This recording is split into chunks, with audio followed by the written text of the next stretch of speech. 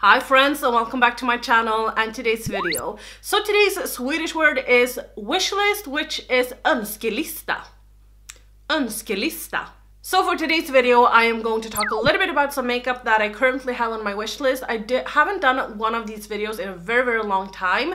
I do different spins on wish lists, like makeup that I want but I don't need and so on. Obviously I don't need any more makeup, but you know how it is. Some products you just want to own them, and some other products you feel like you would get a lot of use out of, and that is what I'm going to do today. But I just wanted to say that if you like this makeup that I have going on, I did do a tutorial with it, and I used my palette in collaboration with Blush Tribe, which looks like this. I know that I featured this in a lot of videos, but I thought that it could be fun for you guys to see looks that I have done with this, since this is my channel and I know that a lot of you guys have purchased this just because you want to support me and so on. I thought that it could be fun to see me use it. So yeah, I have done a video with that. I did upload that on January 1st, so I'll link that video right up here so you can go ahead and check it out after you have seen this video, of course. But I'm just gonna start off with the first product I have, and this is totally Mel Thompson's fault. I love Mel. She does a lot of like luxury makeup. She uses a lot of luxury makeup, and she uses a lot of expensive shit. And this is her fault because she loves two different bronzers, and one of the bronzers that she loves I have, which is the Balm. I'm gonna show you. It's this one. It's the Balm Take Home the Bronze bronzer, and I also love this. She has this in the same shade that I have, and this is in the shade Oliver. It's a perfect cool tone bronzer, I mean.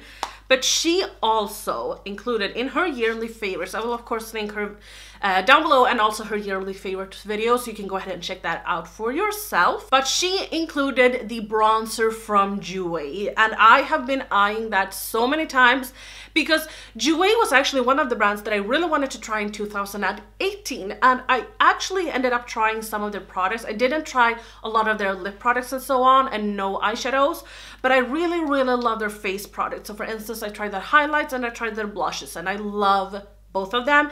So I'm pretty sure that I would love the bronzer. I currently have it on Beauty Bay in my cart.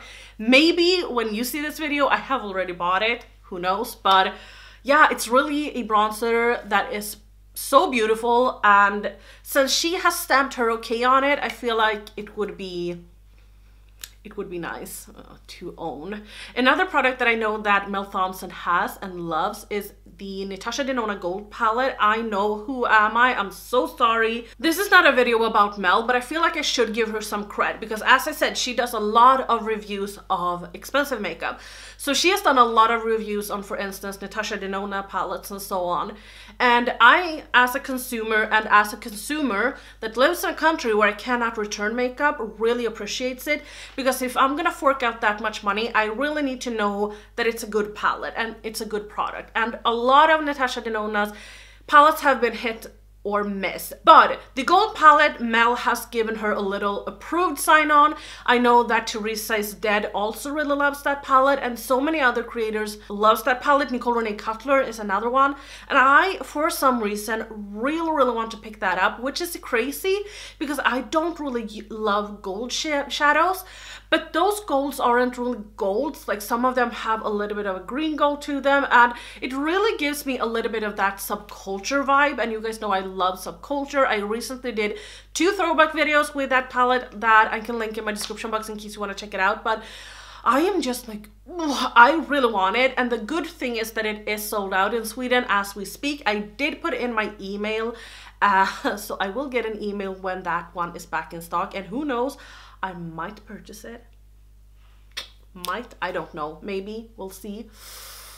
We'll see.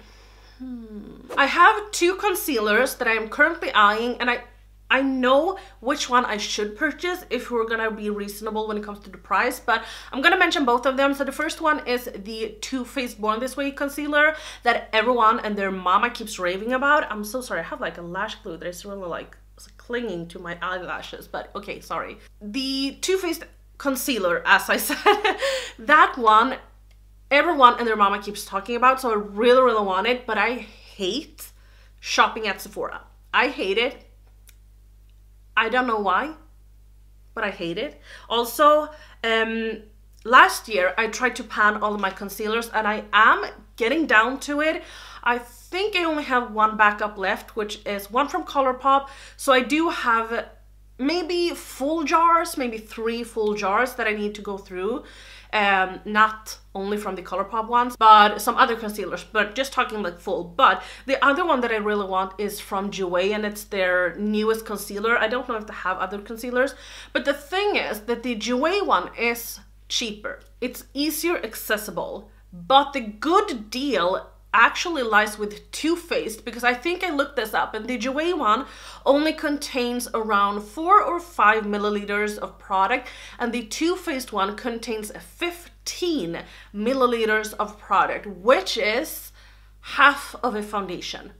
That is cray-cray, like that is insane. But Sephora in Sweden has this minimum, so you have to purchase for minimum of 550 crowns, and if you don't, you have to pay shipping, and I don't want to pay shipping.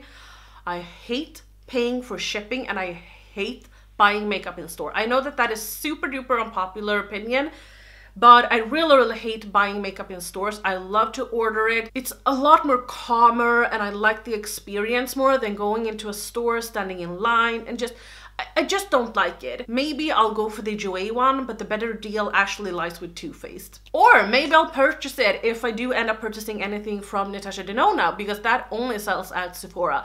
And if I purchase something from her, I will definitely go over the line.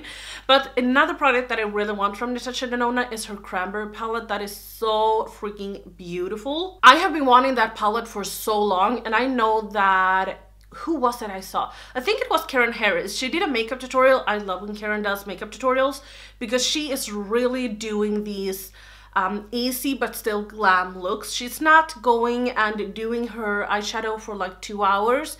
She just really puts it on there. It feels like I'm saying that in a negative way, and I don't mean it, but she does it in a way that I usually do it on my day-to-day when I'm just kind of needing to put on some shadows and then run out the door. Karen is amazing at that, and I love the eye shape that she has. Eyeshadow on her is really beautiful, so I'll link her down below as well. But I think it was Karen that did a tutorial with the Cranberry palette from Natasha Denona, and I was just sold. It looked so beautiful, but there's something about it, because that one I think retails for $48, and there's something about it. I don't want to pay $48 for a Natasha Denona palette. I would go ahead and pay maybe $129 or $25. So the price is kind of holding me back. Another product that I currently have my eyes on is the Dose of Colors, what is that called? Blushing Berries palette or something. I'll have a picture on it right here so you can see, and then the correct name in my description box. I always forget the name of it, so I'll have that in my description box. But that one is just beautiful. It's just perfection, and everyone keeps raving about the Dose of Color matte formula and how good it is, so I really want to try it. I really want to, and I think that this would go really well together with my shimmer palettes that I have. But at the same time, it's like I probably already have all of these colors, so I shouldn't. But that one middle shade, the like brightest shade, is so stunning. I really want it, but oh. So that was some of the products that I currently have on my wish list. Please let me know which product you have on your wish list, and I really hope that you enjoyed today's video. If you did, please give me a thumbs up. If you didn't like the video, please feel free to thumbs the video down.